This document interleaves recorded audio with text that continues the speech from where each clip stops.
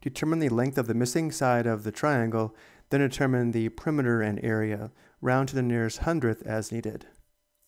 Because we have a right triangle, we can use the Pythagorean theorem to determine the length of this missing leg here.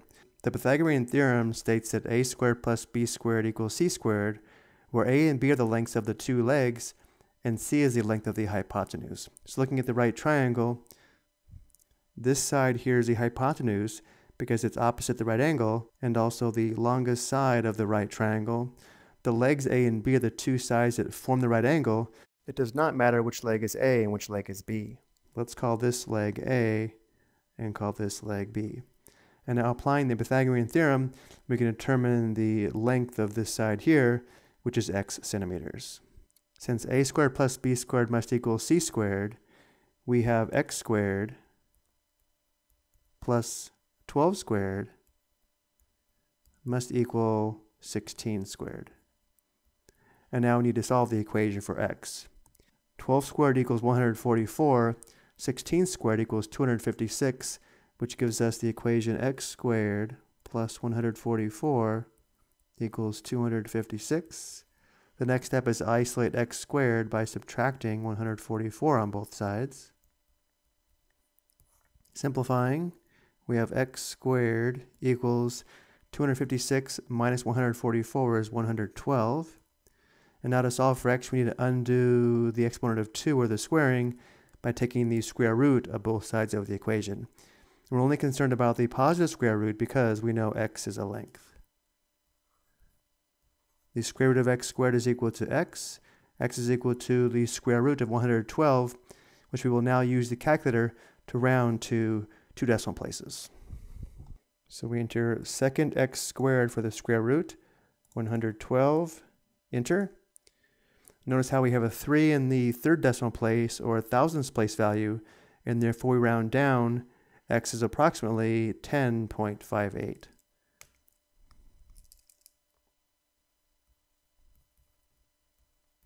Which means the length of the missing side has a length of approximately 10.58 centimeters.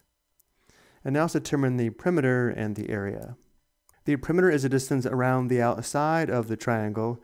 So if we think of walking around the triangle, the perimeter is approximately 10.58 centimeters plus 16 centimeters plus 12 centimeters.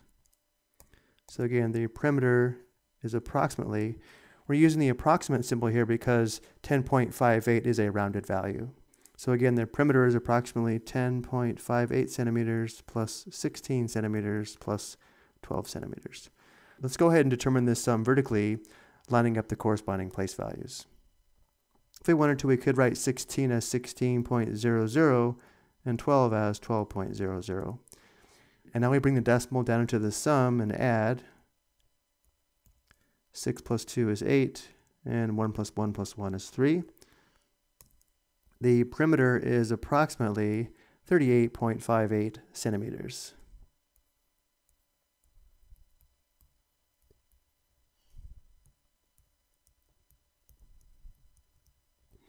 And now let's determine the area. The area of a triangle is equal to 1/2 base times height, where for the given right triangle, the base is 12 centimeters, and the height is approximately 10.58 centimeters. And therefore, the area is equal to 1/2 times 12 centimeters times 10.58 centimeters. And again, because 10.58 is rounded, let's use the approximate sign here. And now let's determine the product. 1/2 times 12 is 6, which means the area is approximately 6 times 10.58. And now let's determine this product. But let's change the order to make it easier to multiply by hand. We have 10.58 times 6. Because 10.58 has 2 decimal places and 6 has 0 decimal places, the product must contain 2 decimal places.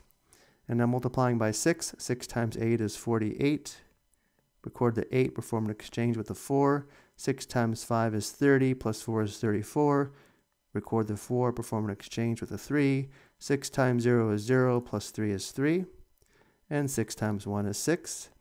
Again, the product must contain 2 decimal places. So starting on the right, we move over 2 decimal places, and the product is 63.48, and therefore the area is approximately 63.48 square centimeters, or centimeters squared. Approximately 63.48 square centimeters would fit into the given right triangle. Before we go, let's go ahead and check this product on the calculator. We have 1 divided by 2 times 12 times 10.58, which does verify our work is correct. I hope you found this helpful.